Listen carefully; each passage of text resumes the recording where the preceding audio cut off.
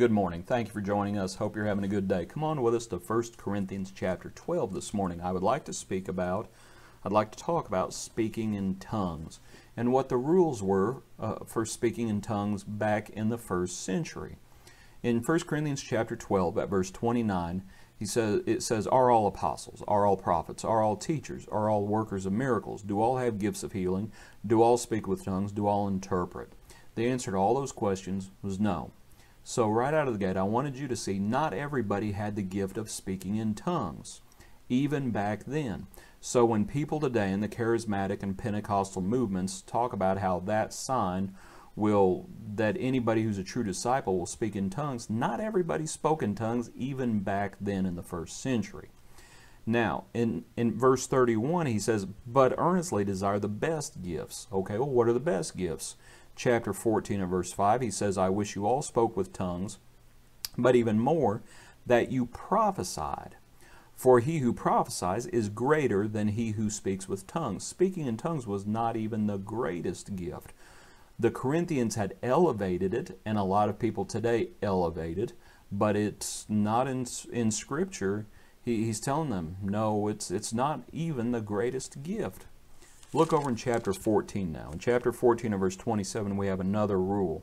It says, "If anyone speaks in a tongue, let there be two or at the most three." In chapter 14, verse 27, "And each in turn." Things were very chaotic there in Corinth, and God is not the author of confusion.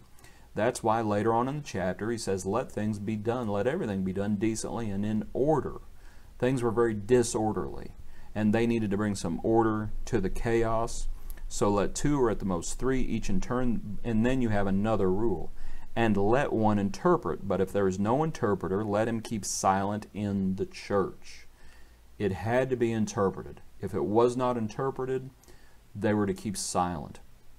All things had to be done for edification, and gobbledygook is not edifying. You have to understand, and if it's not understood, it does you no good. And that's our last rule. You can tell from here, but you can see it even more clearly in Acts chapter 2 when the apostles were speaking in tongues on the day of Pentecost. And men and women had gathered from all those different nations, and each one understood in their own language. Again, it wasn't some language that you could not understand. It was an intelligible language. These were the rules for back then. Compare it with what you hear about today, and you see it's not quite the same. Now, we'll say this, whether the gift is for today is a whole nother question. But I just wanted you to think about these few points with us this morning. Thanks for studying with us. God bless you. Be a blessing to others. Hope to see you tomorrow.